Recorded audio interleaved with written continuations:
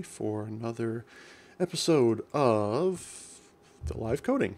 I'm here with you're here with Matt Groves. I'm your host. Thanks for joining me. Appreciate you stopping by. This is 16th episode since I started doing this officially, and today we're going to do a little bit of contribution to an open source project called Hangfire. Actually, a extension to that open source project. So I think we're going to do a pull request. We'll see how it goes. And after that, we'll get back into the EFCore provider that I'm working on for Couchbase. All right. As always, the Twitch bot is on, recording your chat messages to a Couchbase bucket for us to query or do something later with. We're not sure yet. But anything you type will end up in the database for us to use in the future for something that we haven't defined yet. Microphone is on today. I'm seeing the color go bouncing up and down as I talk. So yesterday I had a little technical problem where I forgot to unmute the microphone for like the first 10 minutes. So sorry about that yesterday, but we're in good shape today. So if you can't hear me, then it's probably something on your end. Okay, this is the motto of the channel here. The only stupid question is the one you don't ask. So anything you see on the screen, doesn't matter how simple you think it is, anything you want to talk about in terms of coding, programming, databases, whatever you want, ask away. I'm not going to tell you it's a stupid question. I'm not going to make fun of you, put you on the spot. I want this to be a welcoming channel to questions for newbies and oldies alike. So whatever question you want to ask, go right ahead, and I am happy to talk about it. Go off on tangents, whatever. All right, let me give a shout out to my live coding team here on Twitch. I've got some stuff popping up here. Give me 1 second here. I thought I turned everything off, but I guess I didn't. Okay, shout out to my live coding team on Twitch. Team Live Coders. And I'll just bring up the page here. You can see that we're all part of the same team. And you can see people who are streaming on this team right now. We got Dev Chatter, who's streaming. That's Brandonius' channel. Very cool channel. Check him out. He's been doing this a while, so definitely check out Dev Chatter. And some of the ones, Code Rush, and I don't think I may have seen Code Rush before. I've not seen this one. Tyler Leonhardt, not been to his channel yet.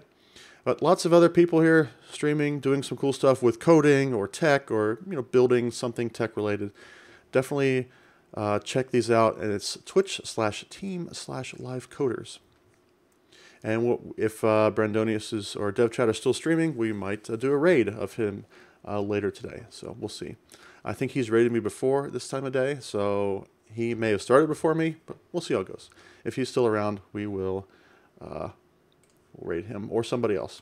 All right, what else? Awesome Developers streaming list. This is just sort of a text file here on GitHub of other people who are streaming on Twitch or other places, YouTube, Mixer, Periscope, Facebook, whatever, and all the different stuff they're streaming about in general. So this was updated 9 days ago, so I'm not going to go through it and search for new streamers yet, but you can just do a Control F here, and you can search for something like, oh, I want to find someone who's streaming about design patterns. Well, there's Steve Smith, or Dallas. It's a great place to go to learn about design patterns. Ted Young also does design patterns. So 2 good streamers to check out if you're interested in design patterns. But Control F to find whatever else, game developing, C#, JavaScript, Lua, Python, whatever. Someone's bound to be streaming about it. That's github.com/bnb/awesome developer streams. And yours truly is on here as well. I mostly talk about databases, specifically Couchbase, but SQL, NoSQL, and a lot of backend stuff, .NET, C#, web development, etc. And I veer into some of these other things every once in a while. Okay. What else we got? Yes, all my videos, as I finish streaming them, they get saved to Twitch for some number of days, like 30 days, I think. But I also export them to YouTube so you can watch them in perpetuity. And you can watch those videos along with any other videos that I've uploaded. bit.ly/GrovesTube. Check out previous episodes. Also, whenever I do a highlight clip from an episode, I will also export that to YouTube. So you can see old highlight clips there. If you don't want to sit down and watch a whole stream, you can just watch a little bit of highlight clips from them. So bit.ly/GrovesTube. Also at the bottom of over here, bottom of the page here, you can see I've got the links there. Okay. TwitchBot. TwitchBot is running. So as soon as someone shows up and starts chatting, those messages will be written here with the little Twitch bot into a Couchbase server. This is all running on my local machine. All right, what else? Break screen, yes. So I added something new to my streaming setup here. This is just a minor thing.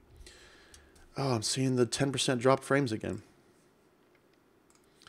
Okay, well, so it's funny. Last time, this was happening on Tuesday. I took a break, and I told my kids, "Hey, I need you to stop watching YouTube because I'm streaming, and there might be some bandwidth problems." And so I may have phrased it wrong. I said, "I need you to turn off YouTube, please. I need you to turn off because I'm streaming." And so they decided, okay, we'll turn off YouTube, but we'll turn on some other streaming channel. They turn on like Disney or something. So that was funny.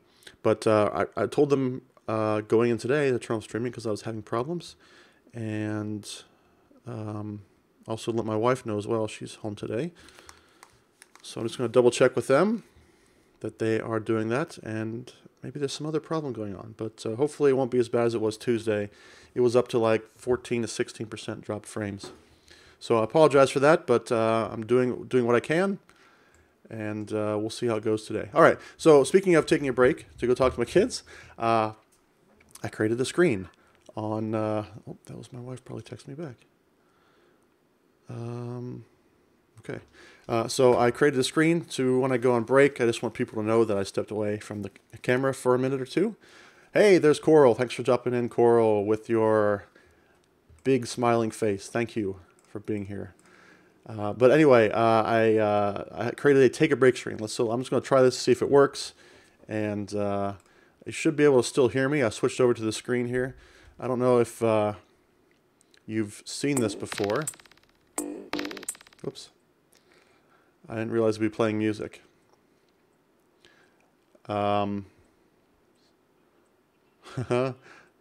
Yes. So let me go back here. So I thought I would have some control over the music, but it doesn't look like I have that in Streamlabs. Like I don't see the channels.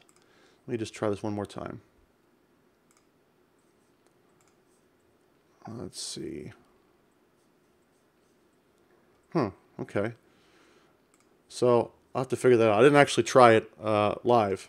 Yeah, it is a bit of a throwback. So that's if you've not seen that before, back when they had Saturday morning cartoons on broadcast television, ABC, I believe, had the little interstitials that would be little claymation animations that would say, "Hey, we're going to commercial. We'll be right back." And those, for whatever reason, they just stuck in my mind. And that one in particular, where they have the trio there, and they're like, "After these messages, we'll be right back."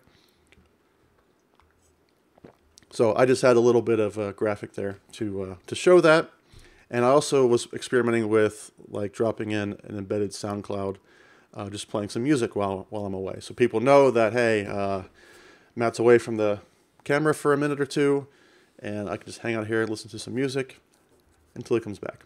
That's the idea. Because before, what I was doing is I was just opening a notepad and writing, "I'll be right back" on the screen. So that was a little more fun to do that. So I don't know if I'm going to take a break today, but that's the idea there. All right, what else we got? Okay, down to business today. So there is a .NET library. I'll just bring this up here on the screen, do a little intro. It's called Hangfire, hangfire.io. And this is a library that allows you to fire off background tasks in .NET and .NET Core. And the thing I like about Hangfire, there's a couple things, but one of them is that if you don't have to create a separate service to run those background tasks if you don't want to. So if you have an ASP.NET application, you want to run some background tasks, you can run them right there in your ASP.NET application. You don't have to create a separate daemon or process. It'll run right there in the same, I don't want to use the right words here. I don't know if it's, because there's always process and thread and domain and things like that. So I'm just going to use the word process. That might technically not be right, but they run in the same, yeah, right here, no separate process. They run the same process as your .NET application. So if you have a small ASP.NET web application and you want to run something in the background, you can just install Hangfire and start kicking off jobs. You don't have to do anything special with it. You don't have to implement a particular interface. It's actually very simple to fire off those jobs. And I'm actually got some presentations coming up this summer at conferences to show how to use Hangfire.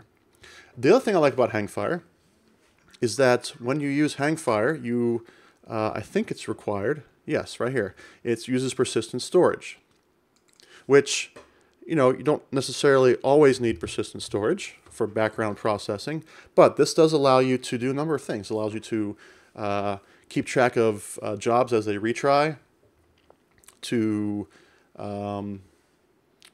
monitor the history of your jobs that you've run, and also it allows you to do some scaling. So if you just end up having multiple processes, maybe you're deploying your web application behind a load balancer or something along those lines.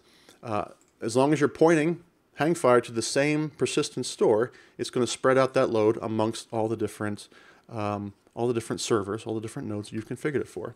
Which means you can also, if you wanted to, create a separate process just to do Hangfire processing. So if you still like having a separate process for background jobs, you can do that. But the nice thing I like about Hangfire is you don't have to start with that, which makes deployment a whole lot easier. I'm still getting those drop frames, 10%. Cool. If you're paying attention, could you let me know how it's going with the drop frames? How is it buffering, or is it am I sort of freezing? Let me know how it's looking out there. So I keep getting these warning messages, and I'm not sure why it's acting up this week. So anyway, Hangfire is very cool, and by default, I think it comes with like SQL Server connectivity, which is nice. If you're already using SQL Server, you can just throw some Hangfire stuff in there. So I'm not noticing much, but I'm also working more than I'm watching. Fair enough. If you notice anything egregious, just let me know. Streamlabs is giving me a warning, but I'm not sure what 10% means. I mean, I've gotten a lot worse numbers before, like 30% or 40% drop frames. So anyway, back to Hangfire. The other cool thing about Hangfire is that it's extensible. So if I wanted to plug it into other persistence methods, I could do that. So I could store my jobs in not just SQL Server, but I could also put it in MySQL or Postgres or whatever else. I don't know all the different components that are available out there. But here's another here's a set of bullet points why I like. This is a lot of the reasons I like Hangfire. I just covered these. But for the way I found about Hangfire actually was sort of a backwards way. So I am a developer advocate for Couchbase. So I tend to try to monitor the community out there around Couchbase and the different projects people are using Couchbase or things they're building to integrate with Couchbase. So I'm always checking for those things. And I just kind of stumbled across this project called Hangfire.couchbase, which is basically what I just described. It's a component that you can use to wire up Hangfire to use Couchbase as a persistent store. And I'm obviously very biased, but I think this is a perfect fit. When you look at some of these bullet points for Hangfire, you know, that's distributed, that it is efficient, that it's open source. A lot of those things go hand in hand with something like Couchbase. It's a memory-first database. It's distributed. So if you're scaling up a application with a lot of background processing and you want to distribute that amongst your all your workers, you can also distribute your data amongst a bunch of distributed data nodes. So I think it fits quite nicely. They go together very well. Now, obviously, not every web application is necessarily worth bringing in a full distributed data platform just for background processing. But there's lots of other stuff that Couchbase can do, caching and session store, and even the system of record in some cases, user profiles and so on. So this is just one more reason, one more cherry on top of the Couchbase sundae. But anyway, I have done some very, very tiny contributions to this Hangfire Couchbase project. A lot of the, so I'm probably on this contributor list, in fact, but most of the work is done by this guy, Imran Momin, and he's created this library. Clearly, he's using Hangfire in some capacity and working with Couchbase, so he built this, and so I found it just on a random, I don't know, it was a Google alert or something that came up, or someone mentioned it to me on Twitter, I don't know. So I decided to check it out and try it out, and I thought it was really cool. I loved it. So I started using it a lot, because I've used other stuff for background processing in the past. I've used like Quartz once upon a time.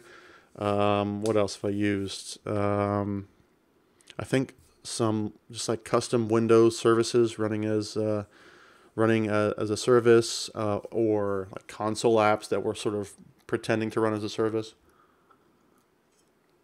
I've also used queuing to kind of send messages to a queue and then process those messages from the queue with a Windows service sort of thing. So, and there's nothing wrong with those approaches. Those are fine. It's just I always feel like they have some additional ops work that goes with them. And those can be headaches in some cases. So, at a certain scale, Hangfire is not going to be immune from those sort of things. But I think getting started, it's really, really super easy and some cool stuff with it that I'm not going to go into too much right now. But one of the things I like, I just got to show this to you, is let me see if I can find this on a screenshot of it somewhere.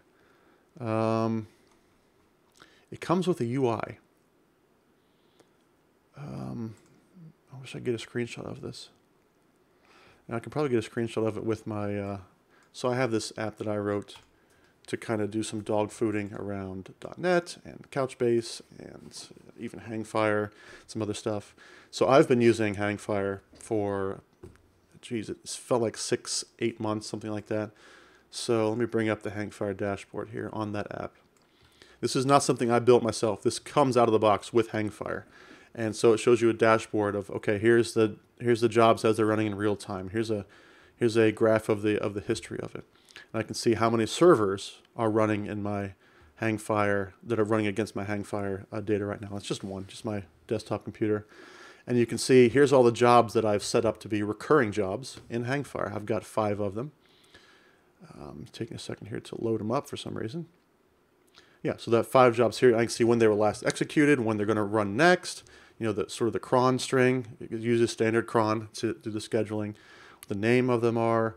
I can also see, if I click on jobs here, I can get a history of ones that have run in the past, ones that have failed, ones that are currently in the process of retrying, jobs that I've deleted. I can go to these recurring jobs, and one just kicked off as we were talking.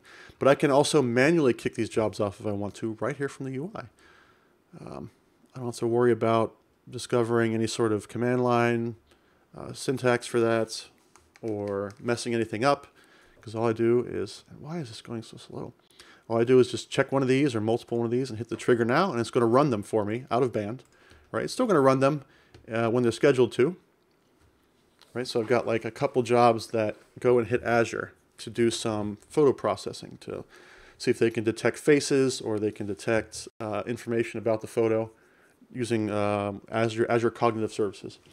And those are rate limited for me. They're free, but they're rate limited. So I have a job to just do like a handful of those every day, so I don't exceed that rate limit in one day, and then I'm stuck the rest of the month. So anyway, that's pretty cool. I like that about Hangfire. I'm using Hangfire Couchbase behind the scenes to actually store that data. So let me just show you that here. Bring up my Couchbase cluster. I think I may have mentioned this briefly earlier this week or last week, but I've got a bucket here called Family Photos Hangfire, and this is a bucket that contains all the data that Hangfire is storing and using to keep track of those jobs, the history of the jobs that are currently running, jobs that have failed, etc. And this data, I think after a period of time, maybe I can show you here. Well, that one doesn't, but some of this data is scheduled. You can actually, Jack Conseprio, hey, thanks for showing up, Jack. So the app I just showed was it's just my own personal app I just use for myself. It's an app to categorize and catalog all my family photos. I have a huge collection of family photos that I have stored, and I want to know what's in them, what are the best photos, what are the worst photos, can I delete some photos, do I have duplicates, things like that. So background processing is just a small part of that. But let me see if I can find it. Yeah, none of these. But in Couchbase, you can, when you create a document, you can say, okay, I want this document to expire at a certain period of time or after it hasn't been touched for so long. So Hangfire is also taking advantage of this because you don't need to keep a complete history forever of all the jobs that have ever run. You probably want to keep like the last week or 2 weeks or month or whatever. So that's another pretty cool feature it takes advantage of in Couchbase. So what I wanted to show today, all this to say, I was testing out Hangfire. I was working with my app a little bit, and I had made a mistake, and I had created a user in Couchbase with not enough permission, with a low permission level, and I tried to have Hangfire use that user, and that user was not able to create indexes in the database because I didn't give it enough permission. And the error message that I got was not that it couldn't create indexes, but that the queries failed. And the queries failed, obviously, because there was no indexes. So I looked through the source code, and I came to this part of it right here. So this is in the hangfire.couchbase extension. When it gets initialized, you can see right here, we're creating these 5 indexes. So these are 5 indexes that hangfire.couchbase needs to query and store data in a Couchbase bucket. Okay? And as you can see, it's just saying manager.create primary index, manager.create index, but these all return some result that say whether or not they were successful. They don't themselves throw exceptions, but they'll return information about whether or not this operation succeeded or not. And this is not inside of a try-catch, at least not one at this level. And so it just bubbles up a exception to the user, which we don't want. But it's fine though. It's fine for us to bubble up an exception, but there's nothing being bubbled up here. It's bubbled up later as a result of problems here. So I thought, why don't I create an issue in this project, hangfire.couchbase, and point this out and say, I noticed that if I didn't give enough permission to my RBAC user, that's a role-based authentication, that the index creation fails silently. And that's the lines I was talking about here. If these fail, they just sort of fail silently. And then later Hangfire crashes because the queries it's trying to run aren't indexed. So I didn't really have a good idea of how we should proceed with that. Like, what do we do? Do we just throw an exception here? Do we log an error message? Something else that we do? Do we retry it? So I just wanted to get thoughts from the community, from people using Hangfire about what I should do.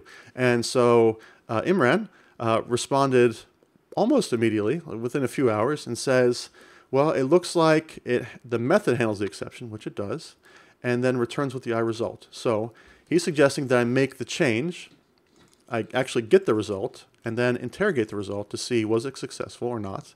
And if it wasn't, then go ahead and throw an exception there. And that exception is going to be more informative to a developer trying to get off the ground with Hangfire. So he says, can you make this change and check to see if this will be helpful? So that's what I'm going to do today. We're going to open up Hangfire and edit the code a little bit. So I'm going to make sure that I've got the latest, and it looks like it hasn't been committed to in 4 months. But if I bring up my folder here, my local folder,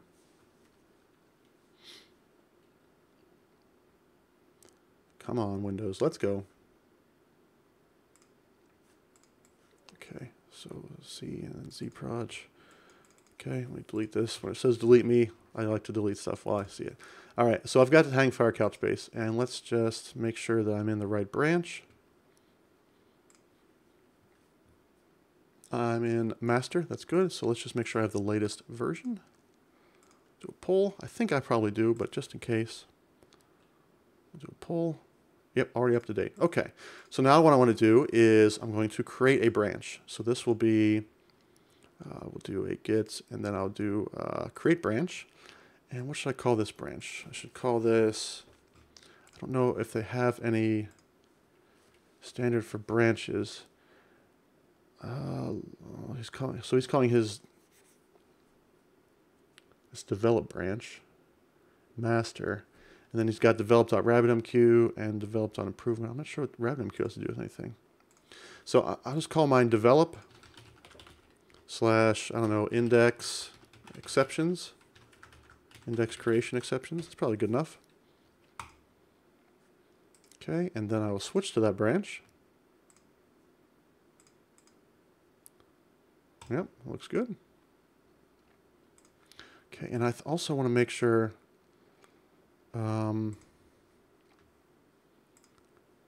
Yeah, I've got origin, which is my fork, and I've got upstream. So actually what I probably should have done is check the upstream first. But I think I'm in good shape because, like I said, it hasn't been updated in like 4 months. Okay. So next, let's open up Visual Studio. And I'm not going to use my existing project because it's a little too complicated for just developing this one minor change. So we're going to implement a very, very basic Hangfire project from scratch. So let's create a new project. It can just be a console project, I think.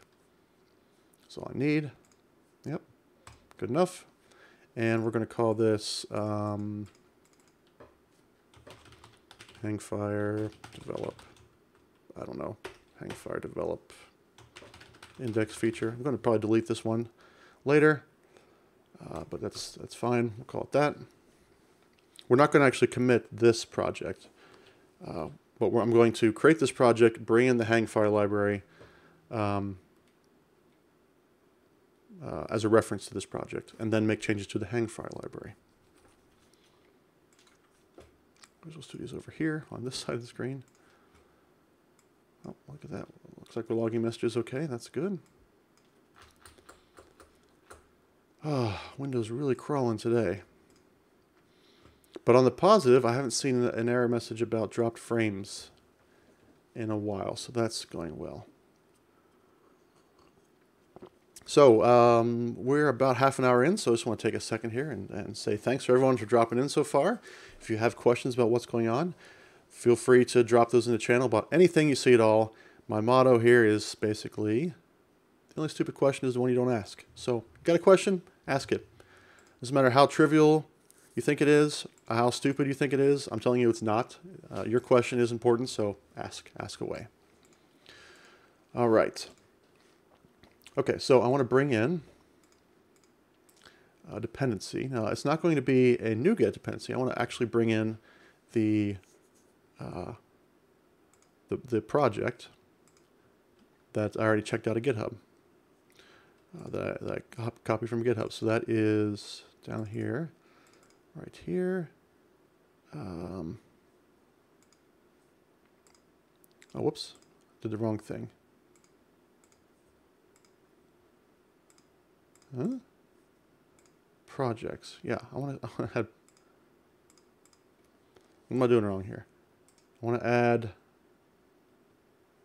Oh, I know out of reference. I want to add another project to the solution. So existing project. That's what I want to add. Hangfire Couchbase, and we'll bring in Hangfire Couchbase. So that's going to add that project to my project. Okay, and so let's go back over here to this, and you can see there's an example of how to get started with Hangfire. Now it's a little, because it's usually an ASP.NET project, and I'm hoping I can do it with a console project just fine. All right, so let's just copy and paste this part and see what happens. I may have to add in Couchbase net client. Yeah, I think I do. So we'll go ahead and do that. You gotta be careful not to get the alpha version. I want 278. Oh, it says 261 is installed already. Huh? Then why isn't it showing up here? Okay. Okay, so let's just take the 261. Maybe that's the version that. What am I doing? I'm in the wrong place. Down here is what I wanted. So it looks like actually we could stand to update the Couchbase.NET SDK version in Hangfire, but that's sort of a different problem.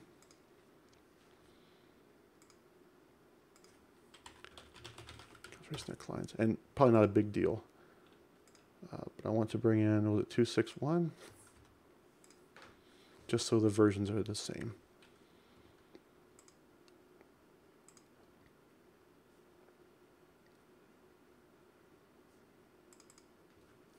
Yeah.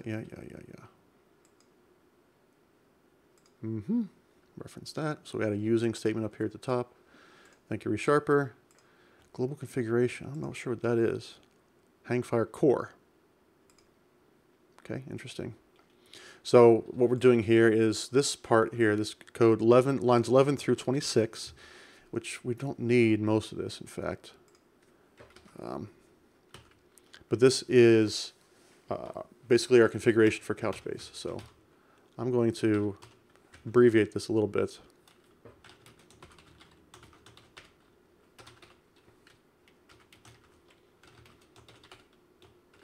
I'm going to point it to localhost.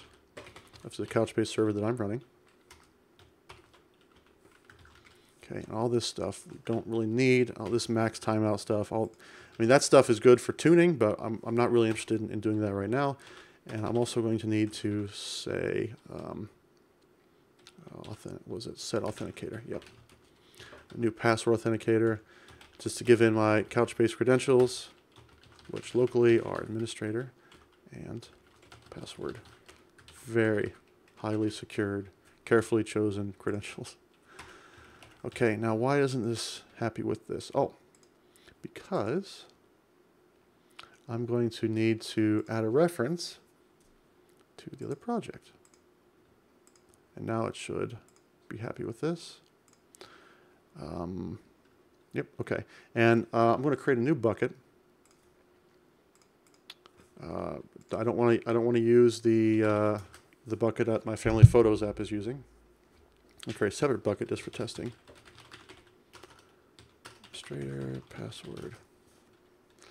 Okay, and so we'll just call it Hangfire test. Minimum memory quota, that's all we need for testing. So I've got Hangfire test is the bucket name. Wait, did I use casing? I did use casing. All right, so that's all set there. Now, so what I can do is I can actually start firing off background jobs. So when I do this is actually going to go through the initialization process. In fact, let me go ahead and try to reproduce this. I'm going to create a user with not enough permission. Not enough permission, we'll call him. Oh, not enough permission. And we'll give him some permission on Hangfire, but it will be, let's just say, data reader only, which is not enough permission for Hangfire to function properly. Oops. So let's just leave administrator in there, but comment it out for now. So we'll do that later to test. Okay. And next thing I have to do is recurring job, and we will add or update a recurring job. And so I can call it whatever I want to. Recurring job mat. And the really cool thing about Hangfire is that I don't have to implement any particular class or interface. I can just start writing code. So I'm going to create a method called Matt's background task, and just call that. And that can just be a, in this case, static method. And I'm just going to have it, hopefully this will work, but hopefully it has access to console. But hey, I'm in a background task. And the time, oh, we print out the time. The time is, whoops, datetime.now. All right, so that should be good. What doesn't it like about this? Cannot convert type void to string.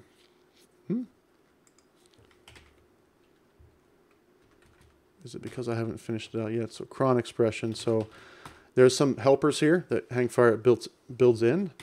I can also give it any sort of literal cron expression that I want to. These literally return strings. But I'm saying run this background task every minute. Okay, and then I'll say console.readline and console.write. Calvin Allen. Hey, bro shizzle. What's going on, man? I haven't seen you in a while. Hope things are going good for you, man. Thanks for stopping in. Checking out a little bit of Hangfire right now. Press enter to stop. All right. Okay, so what I'd expect to happen here is because I didn't give it enough permission, it's going to fail, but it's going to fail in the way that I don't want it to fail. So let's go ahead and I think I'm good to run it right now. Let's find out. Every other Tuesday is co-working day, so I generally have to skip that one. Okay. That's cool, man. I'm glad you guys are still doing the co-working day sort of thing. So you're actually going out some location. Calvin works at home, just like I do, but a lot of the team he works with is here in Central Ohio, so they can get together on a regular basis. They rent an office. We have our own space. Oh, okay. So there's like an official office now here in Columbus. So I just discovered something new about Hangfire that I didn't know before, is that I can't give it private methods to run in the background. So that's fine. I can just make this one public. That makes sense. Well, dude, I'm gonna have to come by and visit your office sometime if you've got an actual office space. You're only using it once a week, or is someone else using it like every day?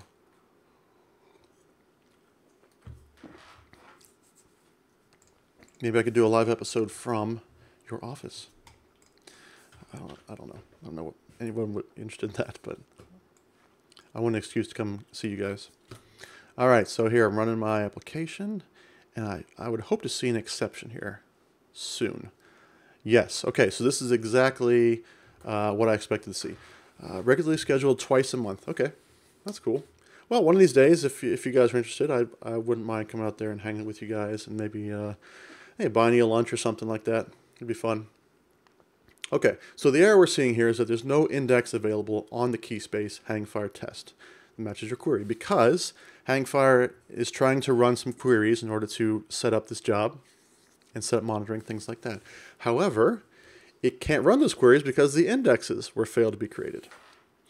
And that is where our code comes into play. So let's go back here. This file is called couchbasestorage.cs. Storage. You know what? I'm reminded here I should get Karnak running, so I'm doing some shortcuts here. Couchbasestorage.cs. This is in the Hangfire project.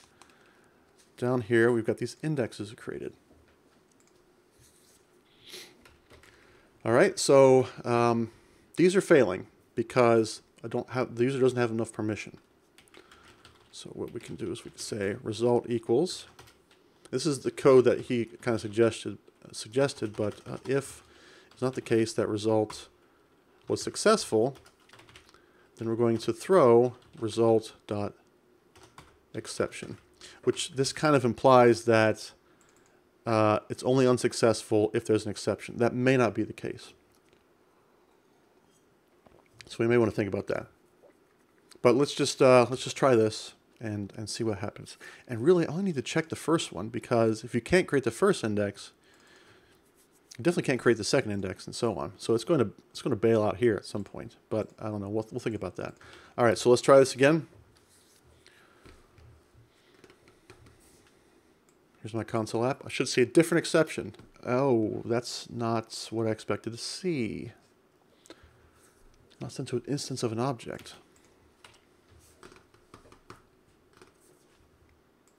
So I'm going to run debug mode and see what's happening here.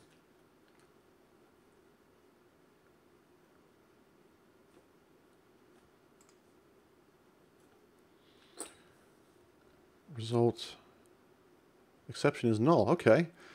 User does not have credentials. So that's not an exception, but it is success false, right?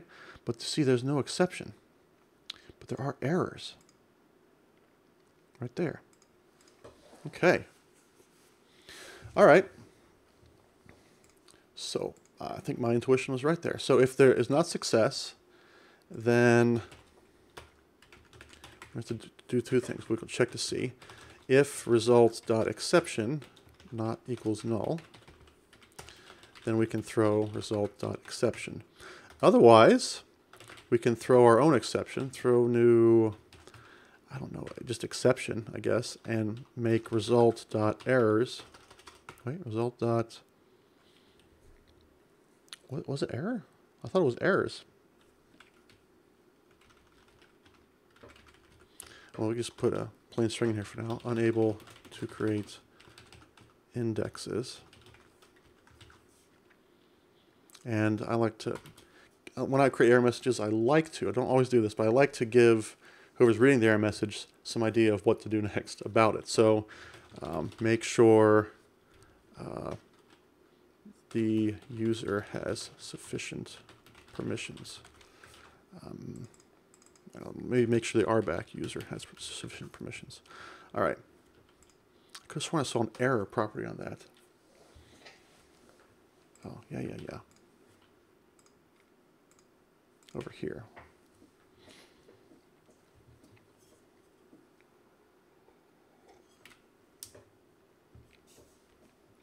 So where is your office, Calvin? Is it, I know you guys are mostly up in the Westerville area, if not all of you up in the Westerville area. So I'm guessing it's up near the Westerville area. Throw new vanilla ice exception, can't touch this. So results. Yeah, there was an errors in here. Huh. So it must be, because this is, what type is this? Yeah. Okay, well, off of Schrock Road between Cleveland and Route 3. Seems like a good place. So if I go to immediate here, I say result.errors, that's going to what? It's going to give me an error that iResult doesn't contain a definition for errors. Okay. Interesting. If I would say result.toString, what happens there? Okay, so maybe I just say result.toString. But yeah, so it's going to give me an exception, unable to create indexes, which is exactly what I would see here. Yep, unable to create indexes. Make sure the RBAC user has sufficient permissions. So maybe what I can do is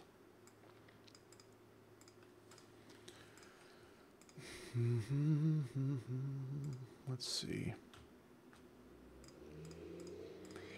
So either I leave that hard coded in there, or I can say result.toString.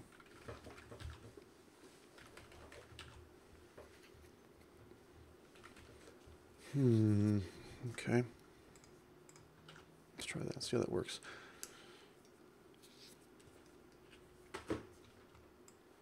User doesn't have credentials to run index operations, add role, query manage index. Okay. So that's a pretty good error message, actually.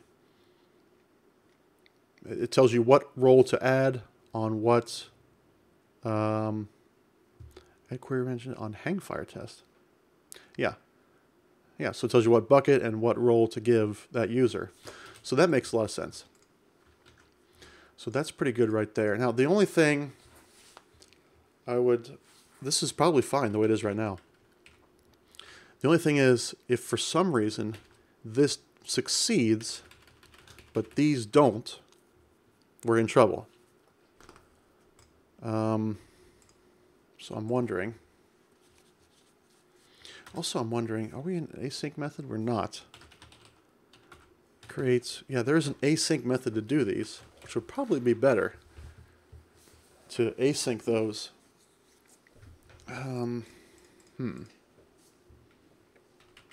manager. So let me just do some experimentation here now, little async stuff. So I want to say, so this is fine. But what I want is this. Whoa. Just this part. I'm going to make this async version. And that should return a task, right? What is happening? Visual Studio. So that's return a task of something, okay, which is fine. Tasks equals new list of tasks. can I say tasks.add? That? Okay. I think I'm onto something here. So I'm going to comment these out as well. Karnak just crashed, by the way. You saw it, Calvin. This thing is, I don't know, not my friend. I'm going to switch these all to async. We're going to add all these to this list of tasks. Doesn't like this? Cannot convert from string to string array. Oh. Interesting.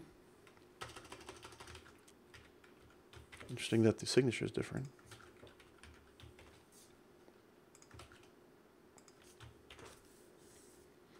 But I think that's easy enough to fix. We just say like this. Yep. Okay. Yeah, that's strange. I never had issues with it. Yeah, I don't know what the deal is. You know, there's Karnak's open source, and there is an issue or two out there, people experiencing this. So I'm not alone, and I think actually at one point I got the log files and sent them in to somebody. It was GitHub or something. But I haven't got any notifications about it, so I assume that it's still an ongoing issue. All right. So I've got a list of tasks here, and now since we're in a synchronous method, I want to do tasks. I want to wait for all these to complete. Right? Wait all tasks. What doesn't like about this?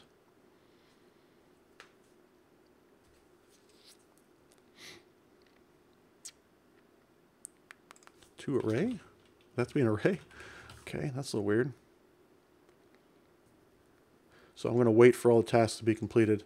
I don't know if this really makes much difference, but I guess what I'd be worried about here is...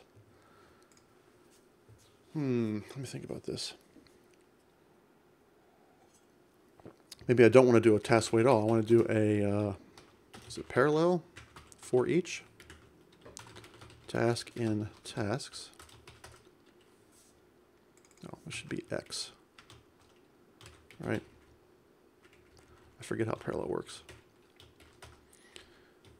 Okay, and I'm going to say X dot,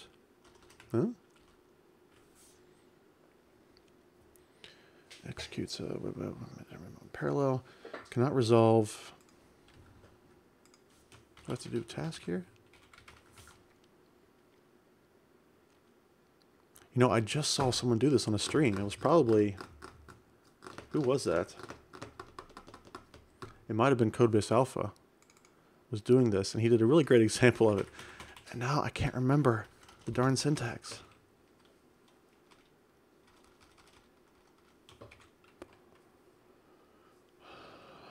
Oh, is it like this? Yeah, yeah, that's like it. Okay. And we can say X dot and parallel for each collection. Yep, I got it. And so I'm wondering if this is even worth doing. So how do you run? I guess I could run synchronously, but that is a void. I don't know if I want to do that. I want to actually get the return value from these.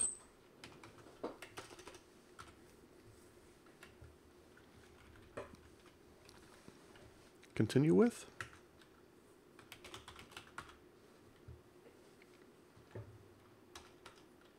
What is X in this case? So maybe it shouldn't be a list of tasks. It should be a list of task I result.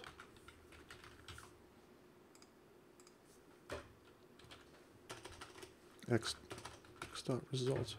Oh, maybe that's what I'm thinking of here. X dot result. Yeah. Okay. Result equals X dot result. X dot, yeah. So this is where I put in this code right here. I can say if result dot success, or if not success, you throw result dot exception. and then we throw new exception. If that doesn't work, then we throw exception result.toString. Okay. So I don't know if the async is really, it's not really making things worse. I don't know if we're going to actually improve performance of this or not. But the cool thing is here that I can sort of group them up. And if any one of them has a problem, then we throw the exception. And we're going to have to try a couple different things with this, because what happens if I try to create the index and it's already created? Is that also a failure? So we'll figure that out. All right, so let's try this. Again, this user doesn't have enough permission, so none of those indexes are going to be created. We'll just run it, see what happens.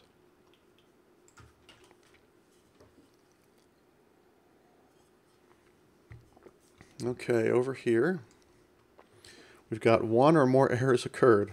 Not reference of an object. We've got lots of null reference exceptions. So I may be making stuff harder than it needs to be. Set a breakpoint here inside the parallel.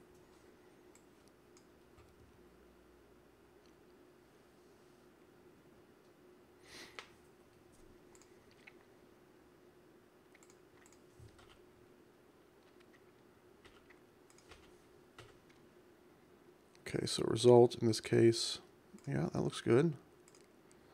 Success is false, yeah. Wait. Oh, I'm doing this so wrong. So wrong. Okay, so that all needs to be inside of this if statement. Don't you also need to await since it's async? So that's what this result is doing right here. I think this is basically me just saying, give me that result synchronously. I mean, you could be right, Calvin. Result success. So then if result.exception not equals null, and throw it. Otherwise, we're just going to throw our own exception with the string.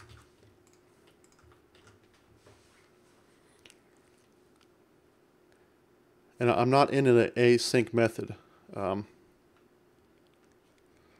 Aggregate exception. One or more errors occurred. Oh, interesting. So that must be the result of it being in the parallel for each. It's getting all the exceptions and aggregating them. But the thing is, I don't need to run all of them. If one of them fails, then the whole thing can fail. This is just grouping them all up. It's saying here's 5 exceptions that happened in parallel. So I don't know. Here's another thing like task dot. There's something like.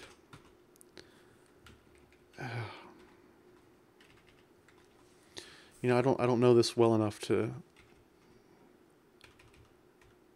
But I know there's a way to do this where if I have a group of tasks and if any one of them fails, then just sort of abandon them, all of them.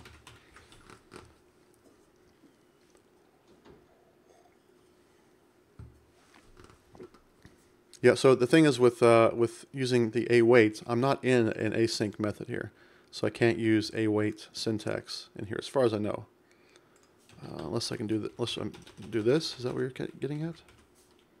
So yeah, this is going to be a problem because I'm not in an async method.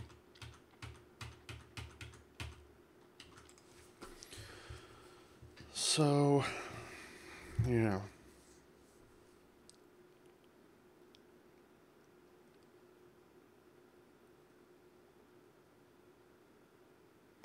I mean, this is probably more than I really need. There's a different way we could go about this. The parallel stuff is cool and all, but I don't really like to mess with that.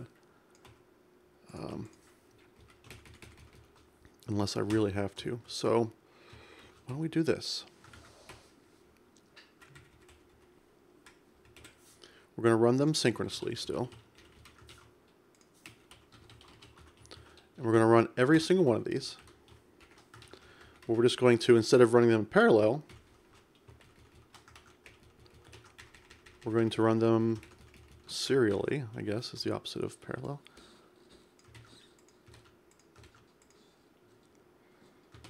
and put the results into a collection.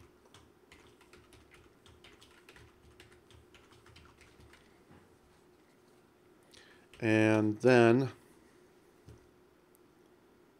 if any one of those results is not successful,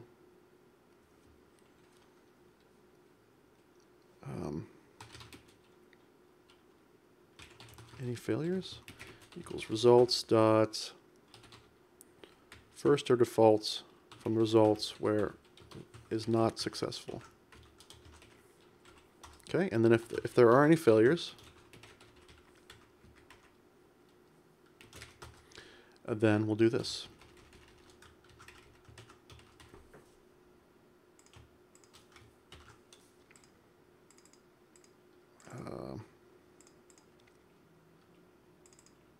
Yeah, some of this task stuff is out of my wheelhouse. I have a possible use case for it at work, but I haven't done it yet.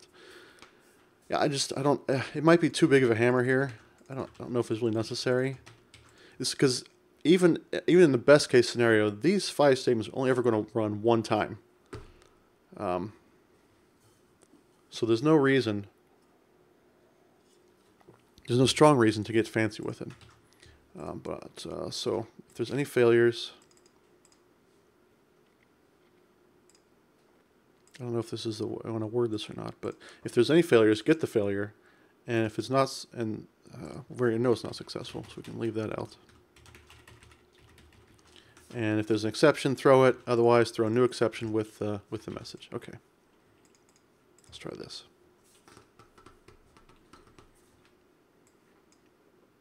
Okay, and so that's the message I expect to see. That user don't have credentials, add role and role, such and such. Okay.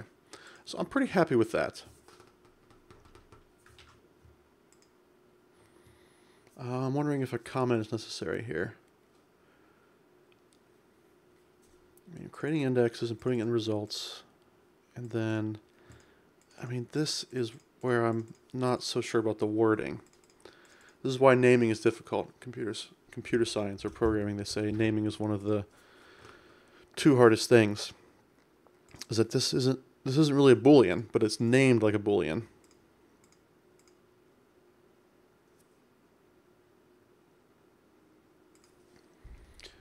And so it should be, are there any failures creating indexes equals, should be results.any. Okay. And then if that is true, did any task fail equals results.any. Yeah, that's basically what I'm doing here. Mine's a little longer named, I guess. But if there are any failures creating indexes, then get the comments are behind you. Haha. Huh? Comments are behind you. What does that mean? Just want to get the first failure, I guess. First failure. So I know there's going to be one, so I can just make this first. And if there's an exception, throw it. Otherwise, write it to string. I typed my comment and sent it before you typed it, but the time it showed up, you had already pivoted. Okay. You're saying the Twitch comments are a little bit lagged, is what you're saying. Okay. So I think I'm okay with this wording here. This is, you know me, I hate using comments unless I absolutely have to.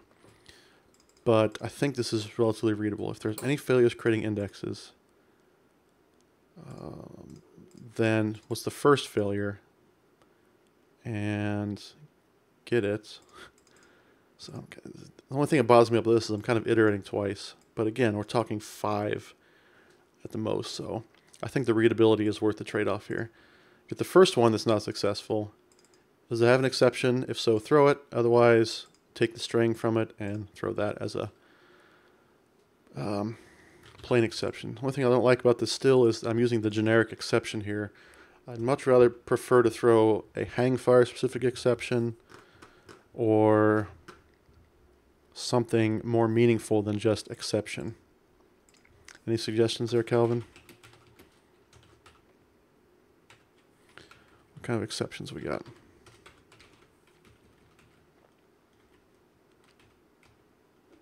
Anything in Hangfire? I mean, I guess it's kind of a, generally speaking, we're expecting it to be not enough permission. That's kind of the exception here. So it's almost like a security exception, kind of. But but it could be other things. Other things could go wrong. So I'm just going to leave it at that for now. If I'm going to submit this pull request, bring in WebMVC and use not authorized exception. I don't want to bring in a whole namespace, a whole dependency on MVC just for that. And also, it could be a different, it could be, I mean, I can't imagine what it is right now, but there could be other exceptions that occur. Something else goes wrong. I'm going to leave it at that for now. This is why a pull request is great, because I'm going to submit it to the maintainer of this library. He's going to review it and say, and either agree with me and say, yeah, that's fine, or he's going to say, I'd rather you use so-and-so exception there.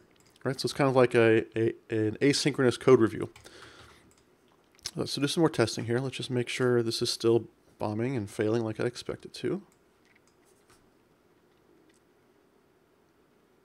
Okay, so that's what I expect. Good. Now I'm going to give it enough permission, so it should work. Administrator password has full permissions to do everything, so no reason why it should fail. It should start printing out those messages to the console.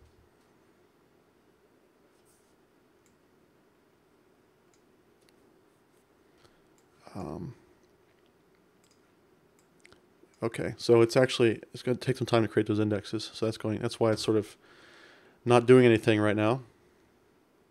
Those indexes take a little bit of time to run. The very first time you spin up Hangfire, we can actually go and check it out over here. I log in here and look at indexes. We can see. I want to just view by bucket. So here you can see the Hangfire indexes are being created. This one's in process. It just went green. And there's one more need to be created. And there it is. It's in yellow. It'll switch to green here in a second. And you can see they're not indexing anything because there's literally nothing in the buckets right now to index. But it's still in a process. So once that goes green, we should see some, yep, there we go. That live update is nice. You're saying this back here in the Couchbase UI? Yeah, it is. I tell you what, we don't have a massive UI team at Couchbase, but who we do have on the UI team, they are amazing. They have done some really, really good stuff. Let's see, it's Eben Haber. I hope I pronounce their names right. Apologize if I don't. Eben Haber and Rob Ashcombe. I think there's a couple more, but those are the two that I interact with the most. They have done some really great stuff with the query editor and the dashboards, and they put so much thought into usability, and I'm just glad they're working for Couchbase. So anyway, I was hoping to stall long enough that the background task would actually run, but here's the thing: since it's a background task, this console might not actually be printing to this console, if that makes sense. I don't have a UI here because I'm not running it in the web. I can't bring up the UI. So I want to verify that those background tasks are running, but how would I do that? UX, UI designers, developers are amazing. Yeah, I mean, you're absolutely right. All three of those things are amazing. These guys are not only good at just UI and graphic design and stuff like that, but they are really, really smart about thinking about the user and the developer experience, and they're really good at it. And I'm so glad that we have them. So I guess what I could do is I could write to a file. File dot, what do I want to do? System.io? Yeah, file dot append Append all lines to, I don't know, test file.log .txt, and just got to append some string to it. And connect it somehow, or am I just saying the same thing that console.writeLine does? Instead of console.writeLine, can you pipe it as standard out? I don't know. So I don't. Here's the thing: the Hangfire to me, it's very cool. It's a little bit magic the way it works, because I'm not passing in a specific implementation that I created. I'm just passing it this expression, and Hangfire is doing some stuff to read that expression and somehow wrapping it and putting some state around it. So I don't know what it does with the console. It clearly is not writing it to the same console that's in this thread. So it's some other thread. And maybe it's mocking out console or something. I don't know. Let's just we'll do the same. We'll do the same things here. Hey, I'm in a background task. The time is daytime now. Okay. Now, when I run this, you'll notice that's a little faster because the index has already been created. So we should see the press enter much faster. Okay. So something else I wanted to test it, and I was worried about this, is that the create index is failing because the index already exists. Console out.writeLine is a variation. I see it does something differently with standard out. Okay, I might give that a try. But this is something I also didn't want to happen. So right now, the present state, if we go back to here, it's running these create index methods, and anything that happens, any sort of error messages that happen, it pretty much just ignores, including an error message that the index is already created, which is fine that it ignores that, but I don't want that to cause an exception to happen in this case. So what I probably also need to do is, I don't know if there's a method for this.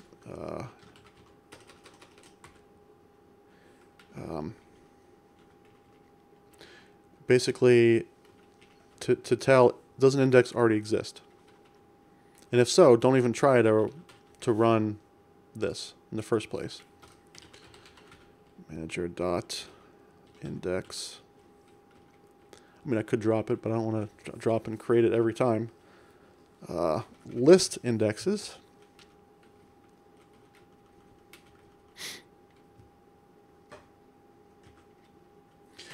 This is tricky because the asynchronous nature here. Another process could create indexes.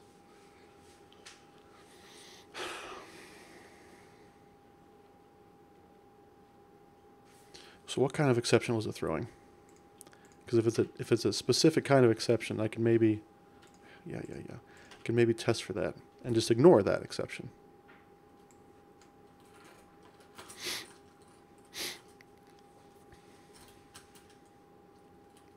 If it's like a duplicate index exception or something. All right. So first failure exception. So there is no exception there. So it's just going to be first failure toString. It's got one error. Code 5000. I don't know if that's the code for duplicate or not.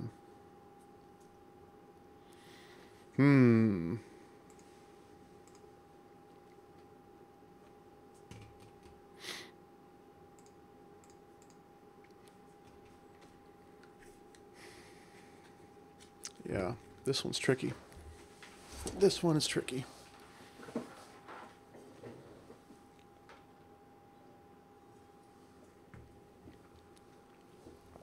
Because if you think about it, there could be multiple processes firing off at the same time, which may be an issue here anyway, honestly.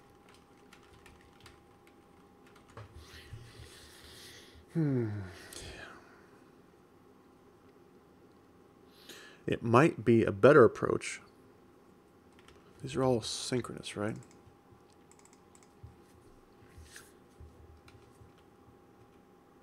To, again, just ignore the results, but at the end, check to see if those indexes exist.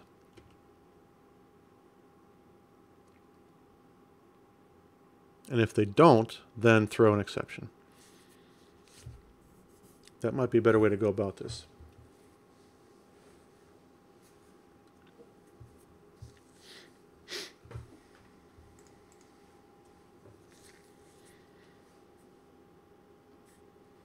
Okay.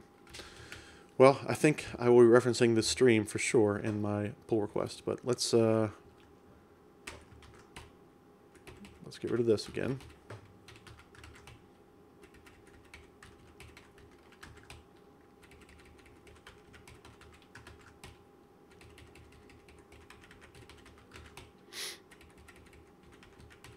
What would happen in the case of multiple issues, though? One index fails for reason A, another fails for reason B. Yeah, right, exactly. That's kind of exactly what I'm getting at. And they're not returning different exceptions, they're just returning different messages. So I could check the message for specific wording. Not a great approach, a little hacky, especially if the message could change in the future. And the nature of Hangfire is that I'm going to be distributing these jobs amongst multiple applications that could all be starting up at the same time. So if, for instance, I run this, it may fail because the index I didn't have permission. But then if I check down here, it still could be created because another process had the right permission or something like that. You know, you got to think of, this is distributed computing, this is threading and parallelization, all this stuff in one. Could be a perfect storm kind of thing. So what I want to check is basically, before I proceed any further, I want to make sure that these indexes exist.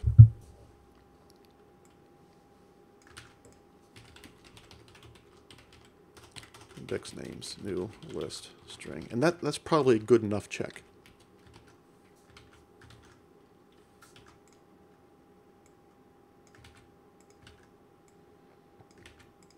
Because like I said, if the index is, the whole reason is, I mean, if the indexes aren't there, it's going to fail eventually anyway. It's just that this would be a sort of fail fast type of situation. A fail sooner, closer to the actual issue. And now the problem with this is now I've got duplicate. I'm duplicating this stuff here.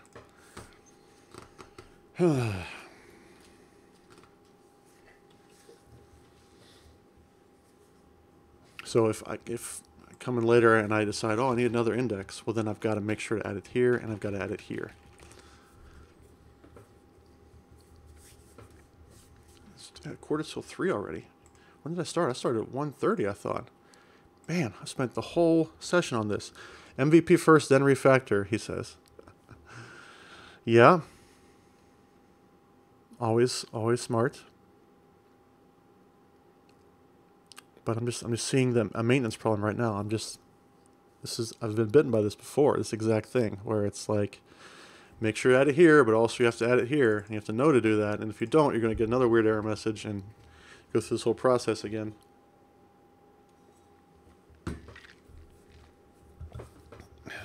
But I can't just use a list of strings because there's other information here. There's this defer, which is always false. In this case, it's fine. But then there's the specific field that it's indexing.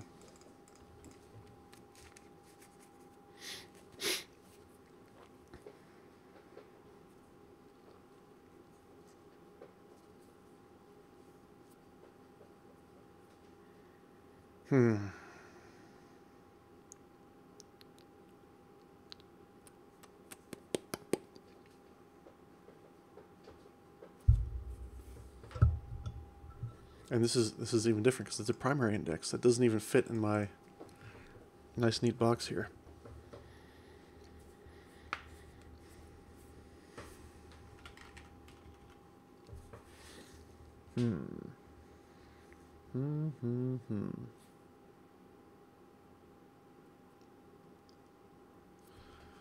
Well,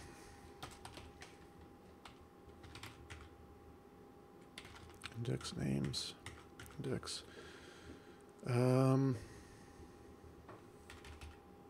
spin out the creation of the index and then check for it into a helper method. Spin out the creation of the index and then check for it into a helper method. I think I see what you're saying. Create and validate index.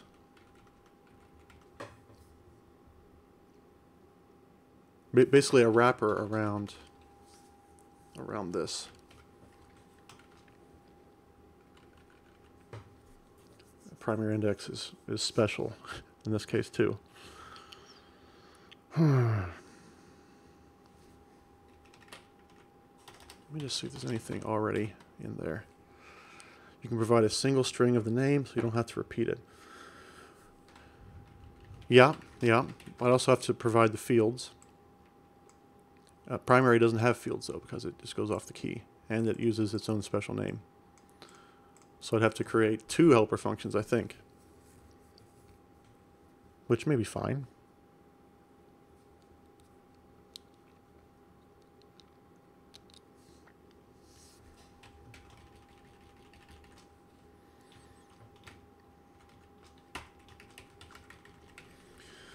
Okay. Extension method or not? What do you think? Private create and check primary index. String index name bool defer equals, oops, defer equals false. I love extension methods. Smiling monkey. This should be a void, I think.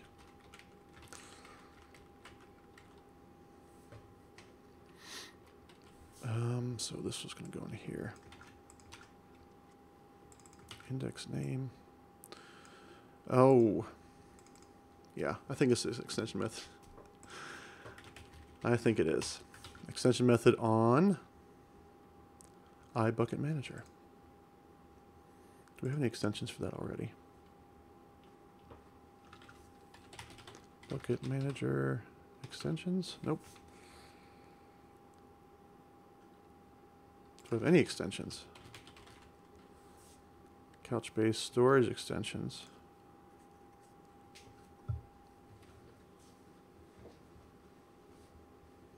Yeah, that's extension method because that's how Hangfire works. Okay. All right, I'm going to do Bucket Manager extensions.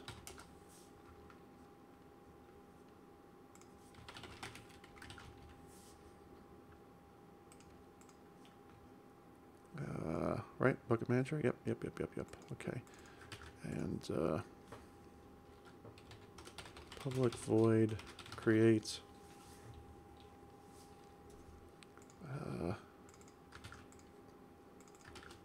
create and check. Using the word "and" in there makes me uncomfortable. iBucket Manager. iBucket Manager. It should be this. Index name defer equals false.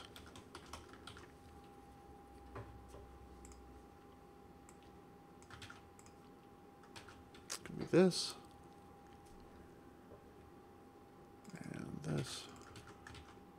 Why was I doing this again? Index name. Oh yeah, because I wanted to check if it exists. Check it if it exists.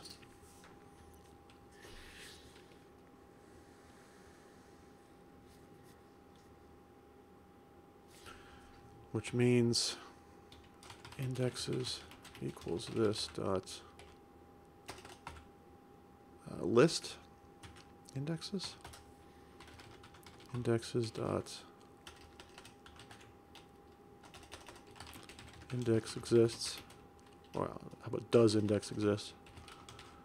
Does index exist equals indexes dot any index with the name equal to index name. Should this return true or false? Because there's also this information in this result here. I could say if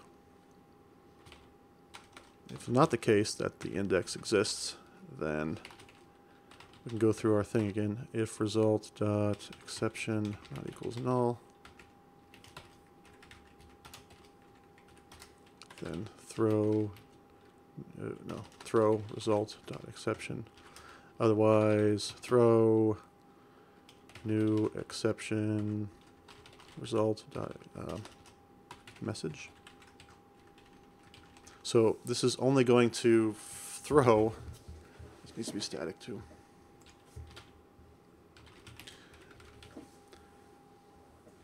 This is only going to throw if the index doesn't exist. I don't know. It doesn't quite feel right to me, but oops. You know what? I could also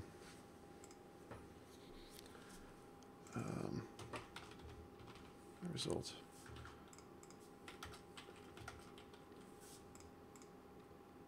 What does this return?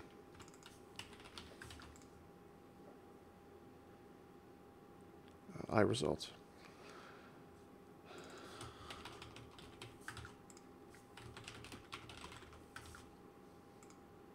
What don't you like here? Yeah, that's fine.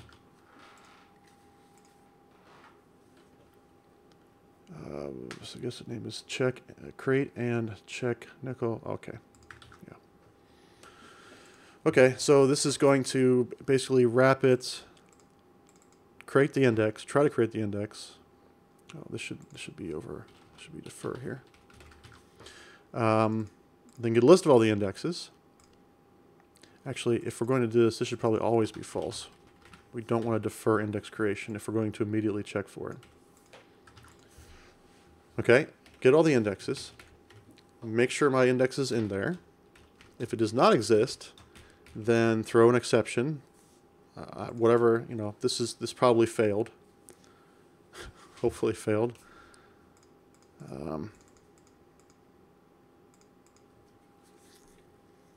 And then if it doesn't fail, just go ahead and return the result anyway. Not actually using it, but return it.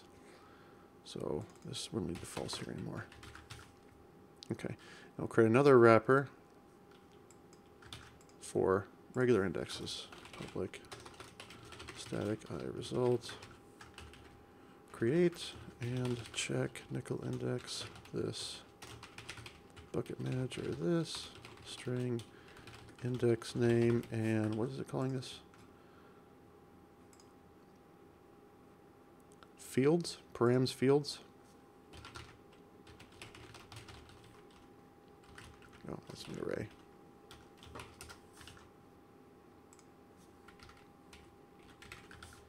Okay, and it's going to be very similar to this.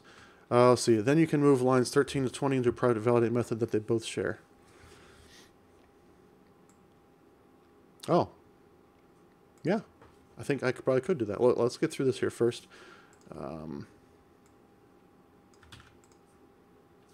Result equals so-and-so, this, nickel index, that's going to be off of index name, defer false, param fields, and then you're saying this is just going to be exactly the same. Okay, and then private static, I don't know what, check index, I don't know. No, forget this, reason resharper.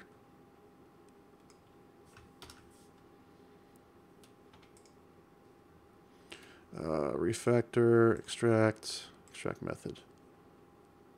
Local function, no, method.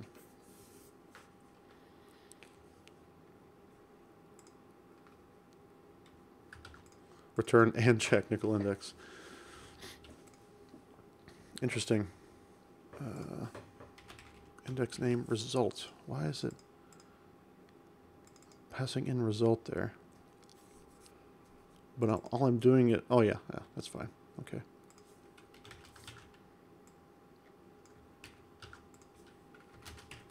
Is that what you're getting at there, Calvin? That's that refactoring?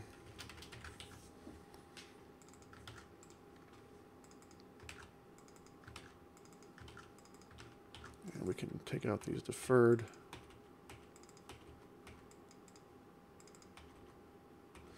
Alternatively, don't let the private return anything and change it to a void and return from the individual methods. Because all the and check is doing is either returning the result or throwing an exception. So it's almost like an assert.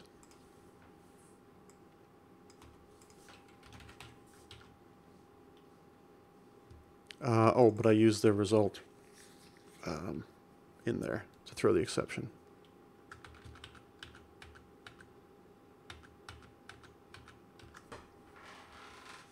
So I still need the result in there for that. So it doesn't really need to return it though.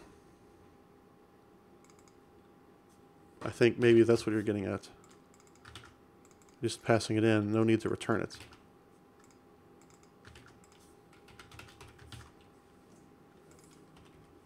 I could have this return result.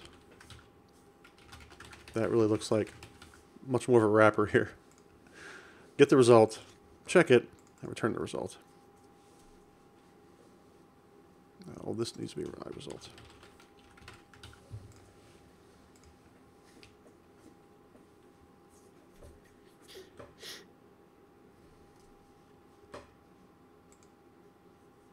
Okay.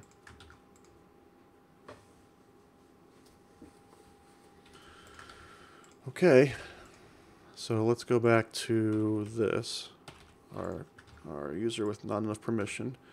I'm going to reset. Get rid of some of these indexes. You know, probably easier just to get rid of the bucket. Hangfire test. That'll get rid of the indexes for me. One fell swoop.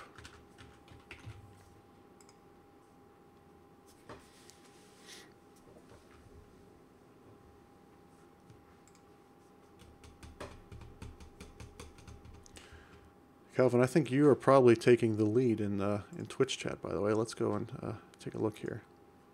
I think I got rid of my query.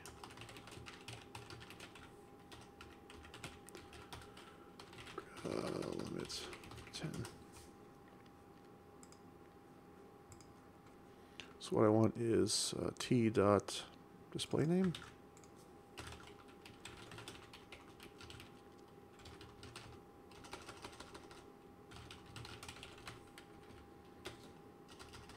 Group by t dot display name order by count sending. Yep, look at that. Oh, well, you're already in first, I think, but you're like 4 times as many messages as Coral. You are running away with it. You don't get any prizes or anything for this, but there you go. You are owning that leaderboard, the meaningless leaderboard. All right, so back over here. So we have no indexes created on that bucket. It's not even listed here, okay? And we're back to not enough permission. So let's just see. I'm typing up documentation, so chatting about code is my fix for the day. See, that's a talent that I don't think I've ever had. Listening to somebody else talk, or even listening to music while I'm doing work, I have never been good at that. Let's see. Could not bootstrap. Authentication failed for user Hangfire test. Oh. So that's just straight up failed. Because I deleted the buckets. So we're going to give a read-only access here.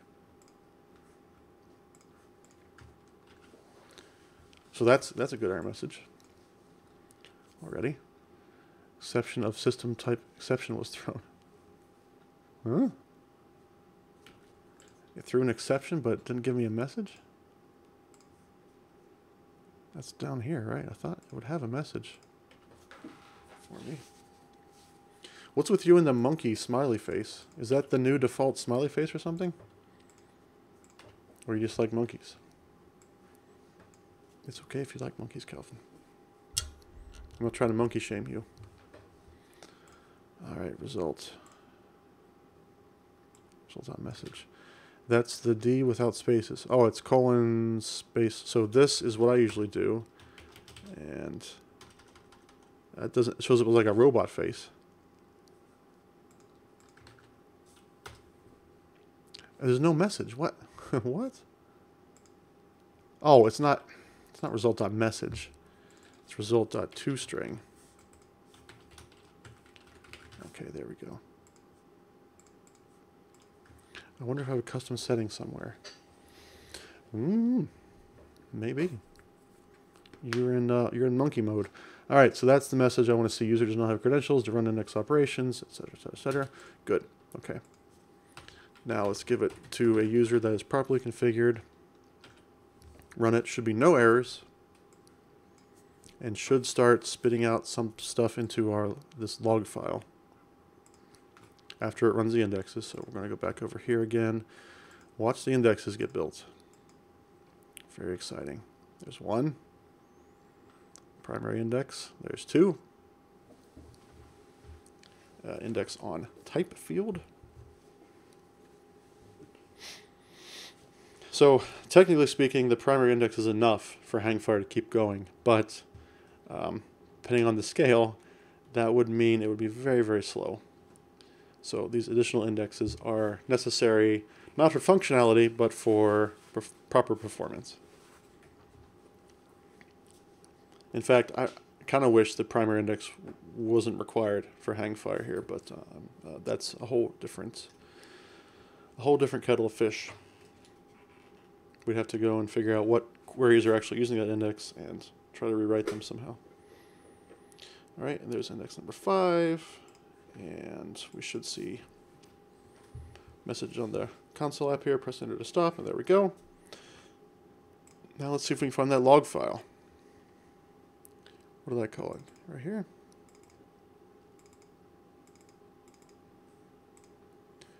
And I called the file testfile.log.txt.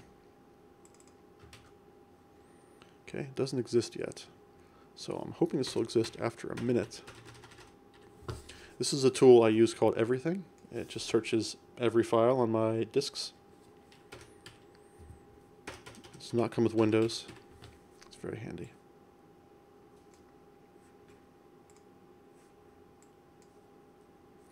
Interesting. What's interesting? Everything or something else? I do have it minutely, right? Yeah, every minute.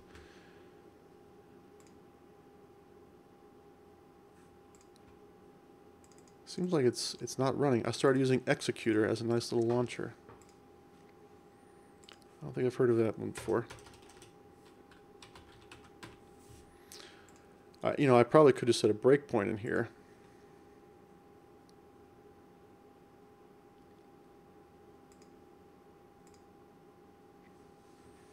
But it makes me nervous that it's not running the background task.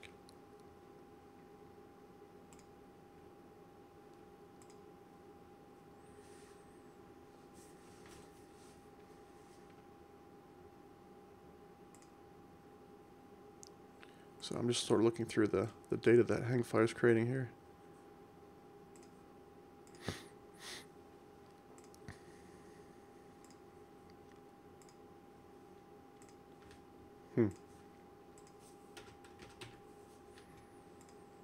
Yeah, I don't like it. One of these days I'm going to get back on that Couchbase VS extension.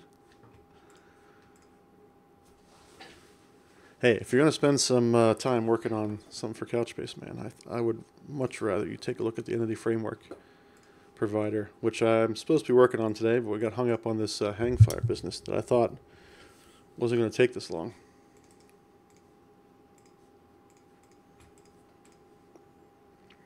Doesn't seem like these background tasks are running. Completely out of my wheelhouse on that one too, haha. Yeah, no kidding. Look, dude, I've used Entity Framework in my career, barely. Actually writing Entity Framework Provider, forget about it. Never done it. So we're learning something. How often do we pair program on something that neither of us had any idea how to do, and we figured it out? Greater than the sum of our parts. But right now, I can't get a darn background task to run. Okay, that's fair, LOL.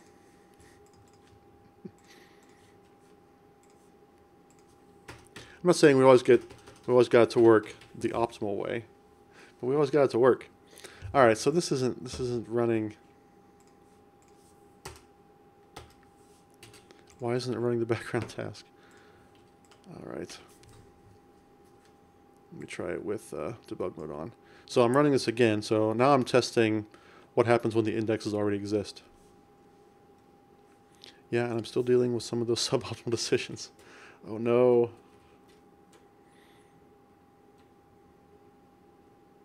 Okay, so ran it again. It looks like it took a little extra time to see if the indexes still exist.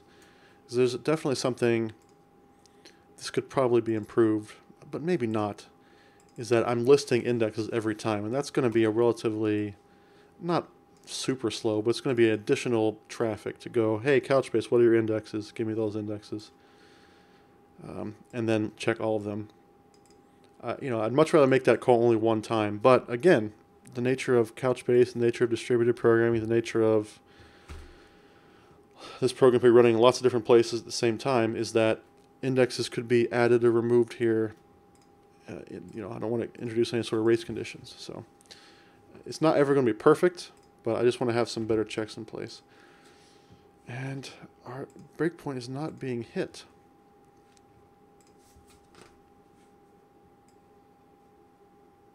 Why is that? Did I forget to do something with Hangfire? I feel like there's maybe something I forgot to do.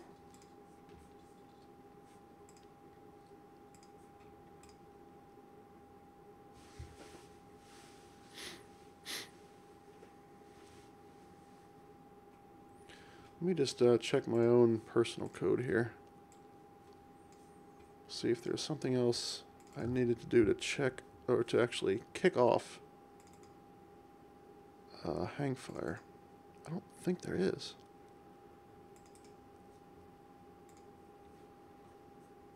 So this is Hangfire. Services.add Hangfire. Maybe that's it right there. This is something that's specific to ASP.NET. Is services.hangfire. So maybe I'm just barking up the wrong tree with trying to run it in a plain console app. Let me just check the Hangfire docs real quick.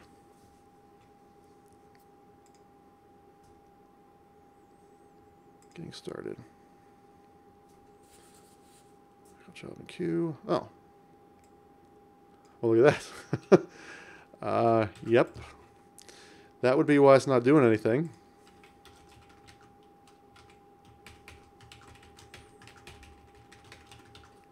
I'm just putting jobs in, but I'm not actually... Oh boy. Okay. Try this now. This might actually work now. I might actually print out the console too.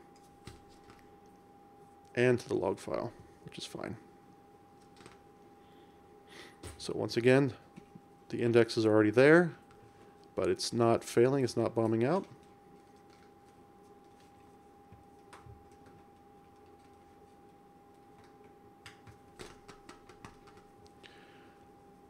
Hopefully we won't have to wait very long.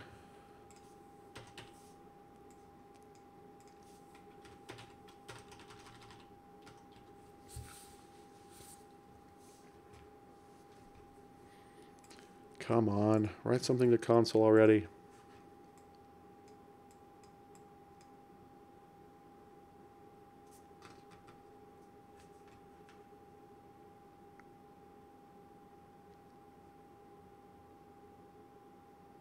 This is a Hangfire thing, right? Yeah.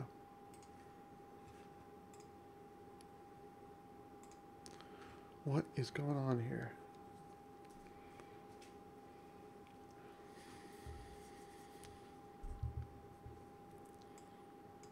Using var server equals. I mean, look, that's pretty much what I'm doing. I'm not using SQL Server. I'm using a lot more defaults. But yeah, it's console.writeLine. So it should be working.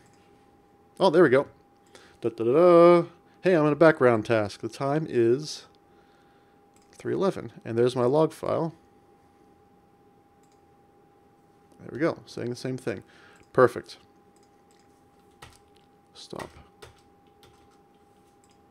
Hey, I said stop. Why aren't you stopping?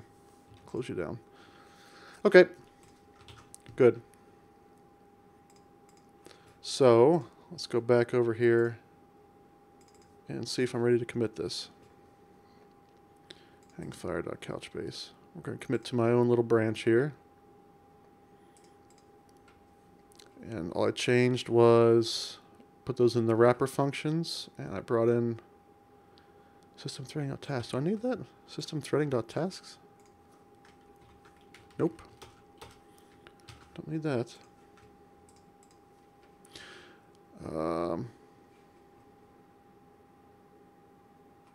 Was it there?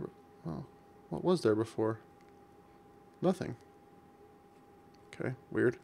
Alright, so put them in wrappers, and all I did was add these extensions here. So, created index wrappers.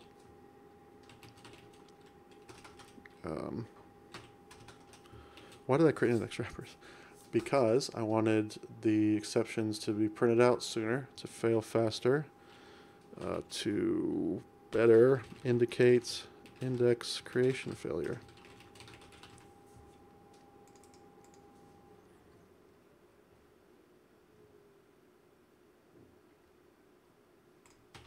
Still, it kind of bothers me that they're called create and check, because it seems to me that's doing too much, but I don't know. I think it's probably okay. All right, commit that to my branch, and then I will push this out to origin, I think. That's origin is mine, right? Yes. Push it out to origin.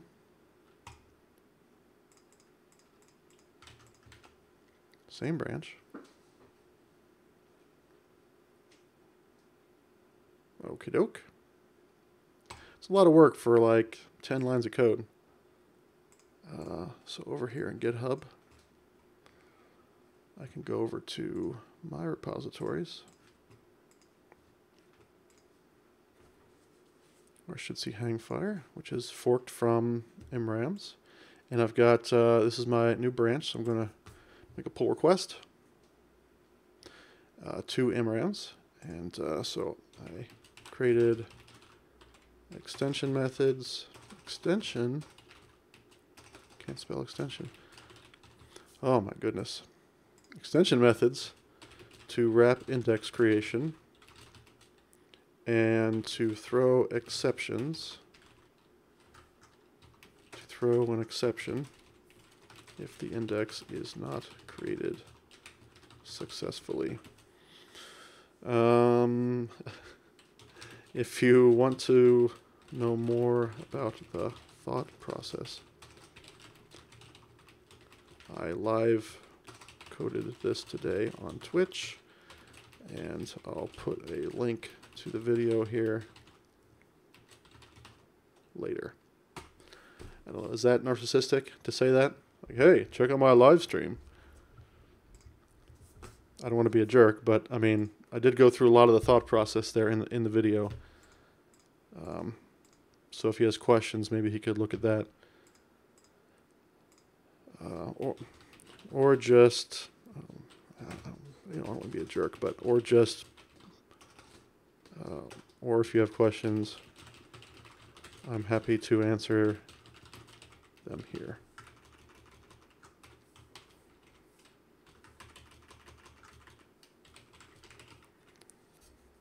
This guy, I mean, this guy's accepted PRs from me before. So he's definitely keeping on top of things. I don't want to take up a lot of his time, but I also don't want to like just throw something over the wall and say, here you go. So I kind of want to be open to suggestions from his side as well.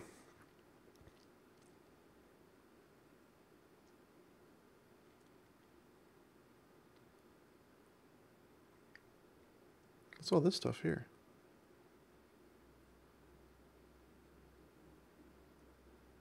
I don't know what that is.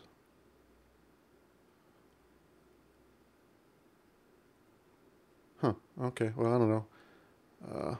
Just create pull request. We'll see how this goes. Your local was behind his, maybe? Old Fork? Yeah, I didn't think so, but maybe. That's the develop branch. I don't know. I probably screwed it up.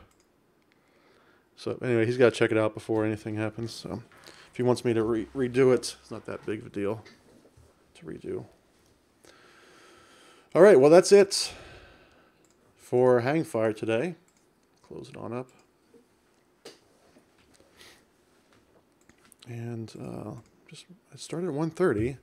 I think I have about 2 hours scheduled for this. So we got 15 minutes left. Don't really have anything else. I don't want to get into any framework core here when I got 15 minutes left. So why don't we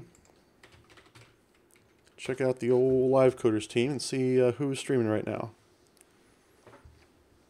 Dev Chatter and the Michael Jolly. So I've rated Michael Jolly a couple times. I don't think I've ever rated Dev Chatter.